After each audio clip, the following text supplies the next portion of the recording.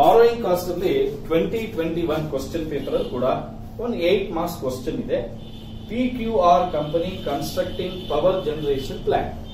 ಏನಂತೆ PQR ಕಂಪನಿಯವರು power generation plant ಅನ್ನ ಒಂದನ್ನ ಓಪನ್ ಮಾಡಬೇಕು ಅಂತ ಇದ್ದಾರೆ. This project is required totally 12 crore rupees which are realise as follows. Total ಎಷ್ಟು ಬೇಕಂತ ದುಡ್ಡು ಅವ್ರಿಗೆ 12 crore rupees, not lakhs. 12 crore rupees, 12 lakh rupees you cannot buy even piece of land also. Okay, now out of the 12 crores, how they are borrowing? Whom and all they have borrowed? ಯಾರಿಂದ ಎಲ್ಲ ತಗೊಂಡಿದ್ದಾರೆ. First one is 4 crore rupees they have borrowed from IFSCI for 10 years at 11% interest rate. ನೋಡಿ, IFSCI ಅಂತ ಅಂದ್ರೆ industrial financial corporation of India ಆಗಿರಬಹುದು. ಅಲ್ಲಿಂದ 4 crore rupees ತಗೊಂಡಿದ್ದಾರೆ 10 years ಟರ್ಮ್ಗೆ 11%. ಅದಕ್ಕೆ ಏನಾದ್ರೂ ಬಡ್ಡಿ ಏನಾದ್ರೂ ಕೊಟ್ಟಿದಾರಾ ಅಥವಾ ಬ್ರೋಕರೇಜ್ ಏನಾದ್ರೂ ಕೊಟ್ಟಿದಾರಾ ಅಂತ ಹೇಳಿದ್ರೆ ಲಾಸ್ಟ್ ಪಾಯಿಂಟ್ ಇದೆ ನೋಡಿ. Last point 6th point, IFSCI bank loan is borrowed through consultation and the consultation charges are 2% of total loan amount ಅಂತ ಹೇಳಿದ್ದಾರೆ. ಕರೆಕ್ಟಾ? ಸೊ ಹಾಗಾದ್ರೆ ನಾವು ಫಸ್ಟ್ ಏನಂತ ಕ್ಯಾಲ್ಕುಲೇಟ್ ಮಾಡಬೇಕು ಅಂದ್ರೆ interest on loan from IFCI.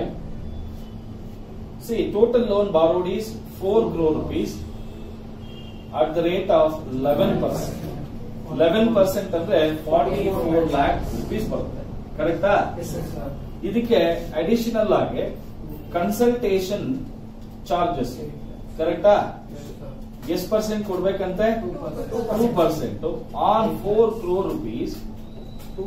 2% is 8 lakhs or 80 lakhs? 8 lakhs. 8 lakh rupees. This is borrowed for how many years? 10 years term. 10 years ಅಂತ ಹೇಳಿದ್ರೆ 1 year ಗೆ ಕನ್ಸಲ್ಟೇಷನ್ ಚಾರ್ಜಸ್ ಎಷ್ಟು ಬರುತ್ತೆ ನಮಗೆ? 80,000 rupees ಬರುತ್ತೆ. ಅದ್ ಬಿಟ್ಟು ಬೇರೆ ಏನು ಇಲ್ಲ IFSCI ಇದು. ಸೊ ಟೋಟಲ್ IFSCI ಗೆ ಪ್ರತಿ ವರ್ಷ ನಮಗೆ ಎಷ್ಟು ಎಕ್ಸ್ಪೆನ್ಸಸ್ ಆಗುತ್ತೆ?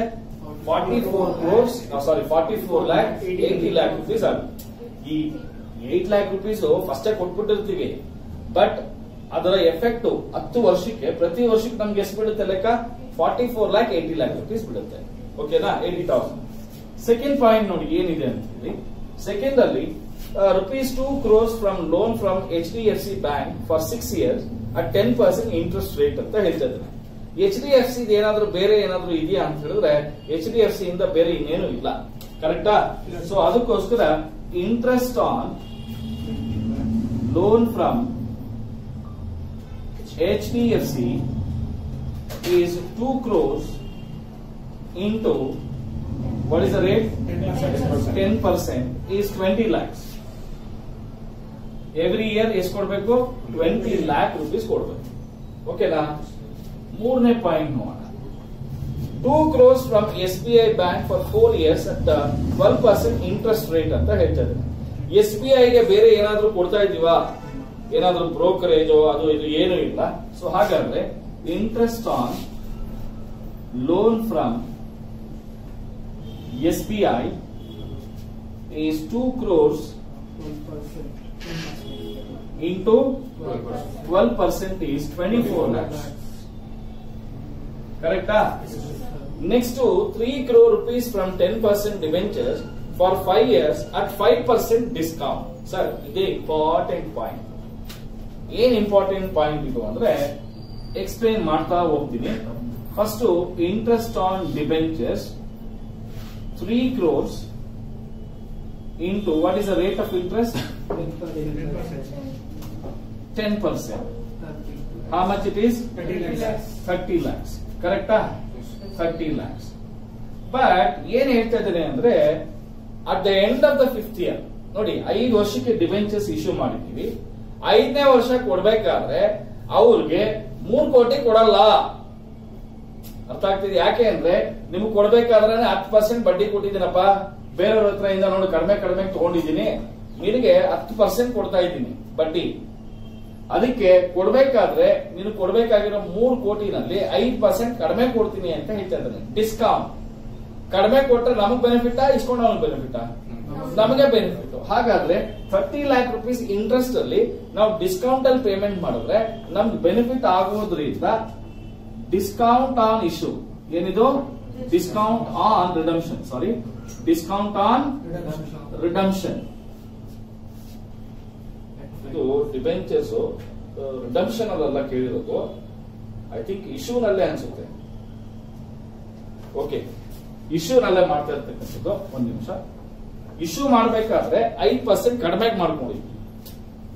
3 crores ನಾವು ಎವ್ರಿ ಇಯರ್ 3 crore rupees ಮೇಲೆ ದುಡ್ಡು ಕೊಡಬೇಕು. ಆದ್ರೆ ವಾಪಸ್ ಕೊಡ್ಬೇಕಾದ್ರೆ ಅಥವಾ ಇಸ್ಕೊಳ್ಬೇಕಾದ್ರೆ 3 ಕೋಟಿ ತಗೊಳ್ಬೇಕಾದ್ರೆ 5% ಕಡಿಮೆ ಕೊಡ್ರಪ್ಪ, ನಿಮ್ಗೆ ಕೊಡ್ಬೇಕಾದ್ರೆ 3 ಕೋಟಿ ಕೊಡ್ತೀನಿ ಅಂತ. ಆವಾಗ್ಲೇ ಹೆಂಗಿತ್ತು ಅಂದ್ರೆ ಪ್ರೀಮಿಯಂ ಆಗಿ ಕೊಡ್ತೀನಿ ಕೊಡ್ಬೇಕಾದ್ರೆ, ಇಲ್ಲೇನೋ ತಗೊಳ್ಬೇಕಾದ್ರೆ 5% ಕಡಿಮೆ ಕೊಡಿ ಅಂತ ಹೇಳ್ತಾ ಇದ್ವಿ. ಎರಡೂ ಒಂದೇ, ಬಟ್ ಕೊಡ್ಬೇಕಾದ್ರೆ ಏನಾಗಿದೆ 5% ಕಡಿಮೆ ಕೊಟ್ಟಿದ್ದಾರೆ. ಸೊ ಅದಕ್ಕೆ ಇಲ್ಲಿ ಅಲ್ಲಿಗೆ ನಮ್ಗೆ ಎಕ್ಸ್ಪೆನ್ಸಸ್ ಏನಾಯ್ತು, ಜಾಸ್ತಿ ಆಯ್ತು. ಸೊ ಡಿಸ್ಕೌಂಟ್ ಆನ್ ಇಶ್ಯೂ ನೋಡಿ, ಬರೀಬೇಕಾದ್ರೆ ನಮ್ಗೆ ಫ್ಲಾಶ್ ಆಯ್ತು, ಇಶ್ಯೂ ಆಫ್ ಡಿಬೆಂಚರ್ಸ್ ನೋಡಿ. 3 crores ಮೇಲೆ 5% ಎಷ್ಟು ಬರುತ್ತೆ, 15 lakhs. ಈ 15 lakhs ಎಷ್ಟು ವರ್ಷಕ್ಕಪ್ಪ, ಅದು 5 years ಇಶ್ಯೂ ಮಾಡಬಹುದು. 5 years ಎಷ್ಟು ಬರುತ್ತೆ, 3 lakh rupees ಬರುತ್ತೆ. ಅಲ್ಲಿಗೆ ಟೋಟಲ್ ಡಿಬೆಂಚರ್ಗೆ ಒಂದು ವರ್ಷಕ್ಕೆ ನಮಗೆ ಖರ್ಚು ಎಷ್ಟು ಬರುತ್ತೆ, 33 ಲಕ್ಷ ಬರುತ್ತೆ. Next 1 crore over draft from corporation bank 4% interest rate. So interest on over draft from corporation bank ಕರೆಕ್ಟಾ? ಎಷ್ಟಂತಪ್ಪ, 1 crore into 4% is 4 lakhs. ಕ್ಲಿಯರಾ?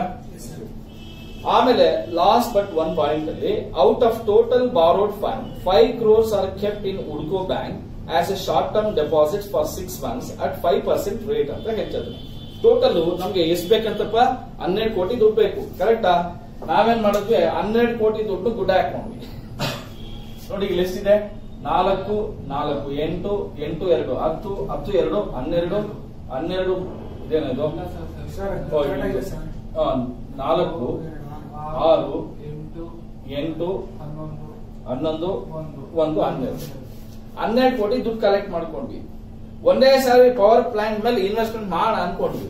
ಆದ್ರೆ ಒಂದ್ 6 ತಿಂಗಳ ಕಾಲ ನಮ್ಮ ಹತ್ರ 5 ಕೋಟಿ ರೂಪಾಯಿ ಹಾಗೆ ಉಳಿದ್ಬಿಡುತ್ತಂತೆ, ಎಕ್ಸೆಸ್ ಆಗಿ ಬಂದ್ಬಿಡ್ತಂತೆ. ಅಂದ್ರೆ ಇನ್ವೆಸ್ಟ್ಮೆಂಟ್ ಮಾಡಬೇಕು, ಬಟ್ ಸದ್ಯಕ್ಕೆ ಅವಶ್ಯಕತೆ ಇಲ್ಲ ಒಂದು 6 monthsಗೆ.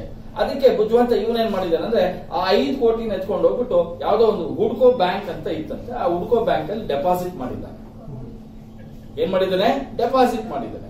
ಆ ಡೆಪಾಸಿಟ್ ಇಂದ ಇವನ್ಗೆ 5% ಅಷ್ಟು ಇಂಟ್ರೆಸ್ಟ್ ಬಂದಿದೆ 6 monthsಗೆ. ಅದು ಇನ್ಕಮ್ ತಾನೇ ಅವನ್ಗೆ. ಸೊ ಹಾಗಾದ್ರೆ ಇದೆಲ್ಲ ಎಕ್ಸ್ಪೆನ್ಸಸ್, ಇದೆಲ್ಲ ಏನಿದು ಎಕ್ಸ್ಪೆನ್ಸಸ್. ಟೋಟಲ್ ಮಾಡಿದ್ರೆ ಎಷ್ಟು ಎಕ್ಸ್ಪೆನ್ಸಸ್ ಬರುತ್ತೆ ಆಮೇಲೆ ಮಾಡೋಣ. ಇದರಲ್ಲಿ interest received from Hoodco Bank, how many crores? On 5 crores, 5% 5% for 6 months. I'll get 1 crore 25 lakhs. 12 lakh 50,000. 12 lakh 50,000. Correct? ಹಾಗಾದ್ರೆ ನಮ್ಮ ಟೋಟಲ್ ಬಾರೋಯಿಂಗ್ ಕಾಸ್ಟ್ ಅಲ್ಲಿ 12 crore 50 lakhs ಕಡಿಮೆ ಆಗುತ್ತೆ. ಕರೆಕ್ಟಾ? ಇದು ಮತ್ತೆ ತಪ್ಪ ಹೇಳಿದ್ರೆ ಒದ್ಬಿಡ್ತೀನಿ, ಎಲ್ಲ ಹುಡುಗರೆಲ್ಲ ನೋಡ್ತಾ ಇರ್ತಾರೆ ಯೂಟ್ಯೂಬ್ ಅಲ್ಲಿ. ಆಮೇಲೆ 5 crores ಮೇಲೆ 5% ಎಷ್ಟು ಬರುತ್ತೆ? ಟೋಟಲ್ ಅಮ್ಮ ಎಷ್ಟಪ್ಪ? 125 80. ಕರೆಕ್ಟಾ? 1 crore 25 lakh 80,000. ಇದರಲ್ಲಿ ರೆವಿನ್ಯೂ ಎಷ್ಟು ಬಂದಿದೆ ನಮಗೆ? 12 lakh 50,000 ಬರುತ್ತೆ. ಅಲ್ಲಿಗೆ ಟೋಟಲ್ ಬಾರೋಯಿಂಗ್ ಕಾಸ್ಟ್ ಎಷ್ಟು ಬರುತ್ತೆ? 1 crore 13 lakhs 30,000 rupees. This is considered as a borrowing cost under IND AS-23. ಇದಕ್ಕೆ 8 marks ಬರುತ್ತೆ ನೋಡೋಣ.